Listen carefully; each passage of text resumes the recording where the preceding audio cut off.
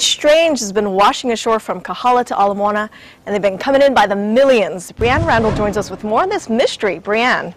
Marissa, beachgoers had no clue what or where they came from, and aquarium biologists are so stumped they don't even have a name for them. The south shore of Oahu is being invaded by something strange from sea that even has sand crabs running for cover. First time I've seen this. Never seen it before. It's really weird.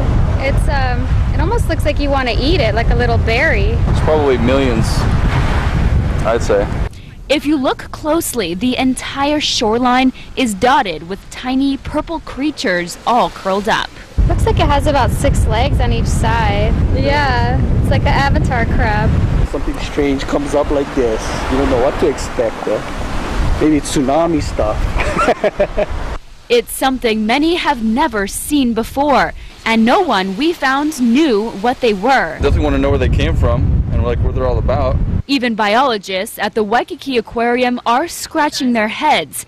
They've been getting reports of the pea-sized crabs from Kahala to Ala Moana all this week. The lifeguard called and asked what these things were because she had reports that surfers were actually having these things crawl up onto their board and crawling on them. Chan can't find a specific name for the animal.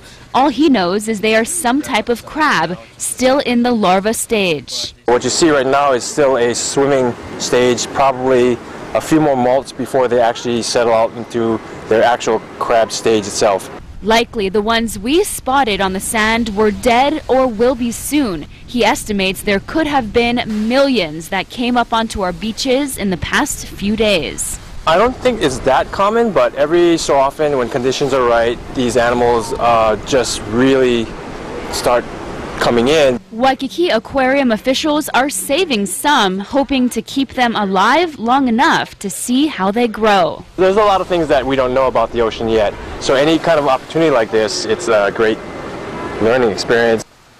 Now at this point, it's still unknown where these crabs came from, how big they'll get, and what they eat. Brianne Randall, KHON2 News, Hawaii's news leader.